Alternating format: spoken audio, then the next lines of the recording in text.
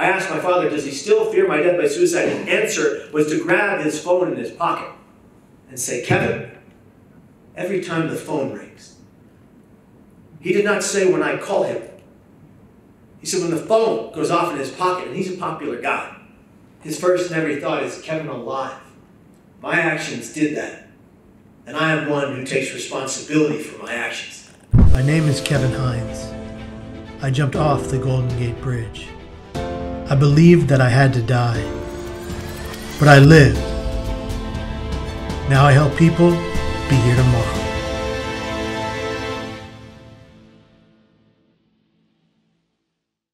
Its own disease. How terrifying is that, parents? Isn't that terrifying? Yes, it's awful. It's running rampant across this country and around the globe. People, young people, a lot of young people, who have a lack of resilience, who are not being taught from the age they need to, from the moment they can comprehend what mental health is. They're not being taught how to cope with pain. They're being taught how to enter lots of things into these. And we are losing generations to this device that can do so many wonderful things, but it's also doing so many damaging things if it's used in the wrong way. And our children can look at these things and find anything they want, however dangerous to their minds and their souls. I wish I knew that my thoughts did not have to lead me to jump off of that bridge where I would break my back and nearly lose the ability to walk. I know today that no matter how often I think of suicide, I will never die that way. I will always turn to somebody, anybody, and I will say 4 simple but effective words. I need help now. And if I ask you for help, what will you do? Give you help. Hayden, what will you do? Give you help. Helen, what will you do? Give you help. I don't know your name, but it's nice to meet you. What would you do if I asked you for help? I'll give you help. That's right. You see, my friends, it's not about asking for help once when you're in pain. It's about asking it countless times over and over again until you find someone willing to empathize with it. I will always stay here. Anybody ever tells you Kevin Hines died by suicide? You open an all-out investigation. That was a murder, I promise. Okay? I'm never again going to attempt to do what I did. Because, guys, guess what? I lived. And in living, I got to see the wake of destruction I caused in my path. I get to live with that every day when I look into my family's eyes who are still in pain for what I did. In the filming of Suicide, The Ripple Effect, our movie that was here recently, I asked my father if he still feared my death by suicide. We didn't use his response on camera because he didn't want us to, but I recounted it later in the film. I asked my father, does he still fear my death by suicide? His answer was to grab his phone in his pocket and say, Kevin, every time the phone rings. He did not say when I call him. He said when the phone goes off in his pocket, and he's a popular guy, his first and every thought is, Kevin alive. My actions did that. And I am one who takes responsibility for my actions. Thus, I'll never again attempt to take my life, not for my father, but because I deserve this life until my natural end, no matter how my distorted, irrational brain sometimes tells me I don't. Those inner critical thoughts, we all have them, don't we? We all have an inner critical voice. That inner critical voice we all have in this room, that voice that tells you you're ugly, or stupid, or you're less than, or you're worse off, or you're worthless, or you have no value, or you're a burden, it is the greatest liar we know. You have value. You are worthy. You do matter. And right here tonight, right in this room, you're important to me, and I promise you that. I couldn't see it. At 19 years of age, I sat at my desk in my room. My father was asleep in his. I sat at my desk writing that note. That note that only 20% of civilians who die by suicide actually write. I wrote that note, Mom, I love you, but you're not always right. Dad, I love you, but stop bringing the office home. This isn't work. I said to my little brother who wanted nothing more than to be the greatest DJ on the West Coast. He was making those mixed cassette tapes when they were still hot. Who in this room still plays mixed cassette tapes? Come on. Yes, it is not dead. I told you. I knew it. You get 2. Perfect.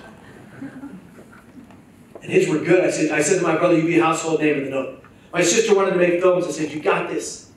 I said to my girlfriend slash ex-girlfriend, it was debatable depending on who you asked. Anyway, I wrote that note, and I said to her, it's not you, it's me, which my wife today would say, no, Kevin, it's always you. But I wrote that note, and I said to my best friend, Jake Lewis, arguably the worst part of the entire note. You'll find another best friend. As if that is remotely how it works. I put that note in my shoulder bag. I put that shoulder bag by the door. At 6 in the morning, I entered my father Patrick's room. Now let's talk about Patrick Kevin Hines. He is no optimist. Patrick Kevin Hines is a pragmatic, pessimistic, and stone-faced man. I see some of you in this room. No offense, don't get upset. Patrick Hines played 20 years of hockey as the goalie with no mask. Isn't that a bad idea? Anyway, and Patrick Hines was the toughest sunset Irishman I would ever know besides his uncle, my great uncle Kevin Joseph Ryan. May he rest in peace. And you see, here's the thing about Patrick and Kevin, who I'm named after, he's named after. Kevin Joseph Ryan is the patriarch of our family, or was. And he was 30 years drunk in his adult life and 30 years sober. In the last 30 years of his life, I would go to his last 10 chips. I would learn how to tell stories as a child in AA, watching my uncle. Uncle Kevin had a rough life and a rough past, right? And Uncle Kevin, he was this tough Sunset Irishman. Uncle Kevin and my father, Patrick Kevin Hines, had East Coast accents from San Francisco, right? It was awkward, but they were old Sunset San Franciscan, the toughest men I would ever know, and the toughest on me. Debbie Hines would go home to Pat's house. They were second grade sweethearts. Ask me how that works, I have no idea.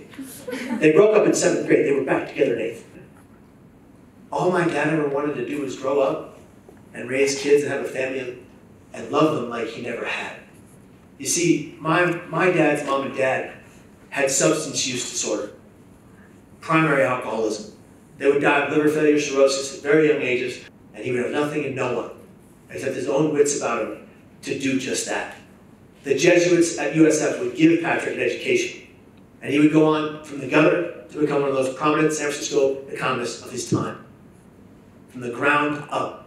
And all he ever wanted to do was raise kids that he could give back to like he never had. And Patrick and Deborah Hines, they took in 3 kids from 3 separate homes into one and made a melting pot of a family. We didn't look alike in the 1980s, and people noticed, okay? Let me tell you something, all right? Me, I'm mixed. You can think of me as everything but Russian. Or, as our president would say, no, that will offend someone, never mind. You gotta holler at me that joke later, okay? All right, so I'm mixed, my brother's black from a different family, my sister's white, parents are Irish and German, people who stared at us very confused, all right?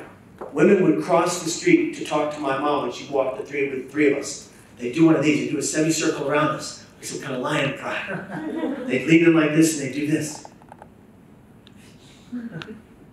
They'd lean in closer and they'd say, excuse me, miss, to my mom. And she would say, yes. And they would say, how did all of that happen? And that's when my mom would very quickly and aptly replied, oh, you know, different fathers. Which was epic because we all had different fathers. It was true. They didn't know that. They ran right back across the street. We didn't care. We did not care, ladies and gentlemen. Some people would not allow us into their restaurant to eat in the 1980s in California because of what we looked like as a family. We went somewhere else. We ate something else. We were happy.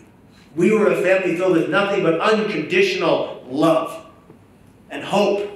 And Pat and Debbie Hines saved all 3 of our lives. And they are my mom and dad.